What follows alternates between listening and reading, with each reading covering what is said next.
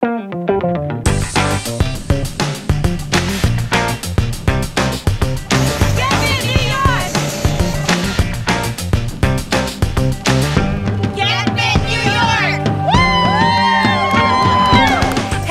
Jeanette with Get Fit New York, and today we're playing around at Rumsey Playfields here in Central Park, where basically the pages of Self magazine are coming to life. In its 19th year, Self's Workout in the Park is a full-day immersion into health and wellness. So we're going to check out some of their fitness classes here. They have everything on a big main stage. They have a CrossFit zone. They have a quiet zone. So they say that there's something for everybody and every body. So let's check it out.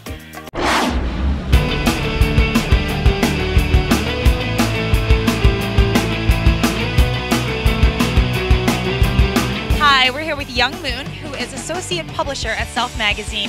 We've been doing this for 19 years, so they know it's coming. It's a destination event. People from New Jersey, Connecticut, Long Island, they make a plan, they come with their friends. I mean, we have buses full of people wearing the same t-shirts coming. It creates such a great dynamic because they know that this is going to be a fantastic day. Get Fit New York! Woo! Hey, we're here with Tiki, Allison, and Sam, who just shook their booty to a great workout. Music that gets you motivated.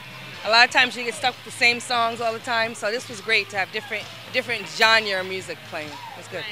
How did you like the Tabora class? I loved it. It was, like Sam said, very high impact.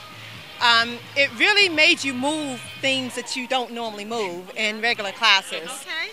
Have you guys attended Self Workout in the Park before? Yeah. How many times? This is my second time. Okay. And will you be coming back next year? Absolutely, yes. Yeah, you missed 19 of them, so you got to, from here on. Catching up to do.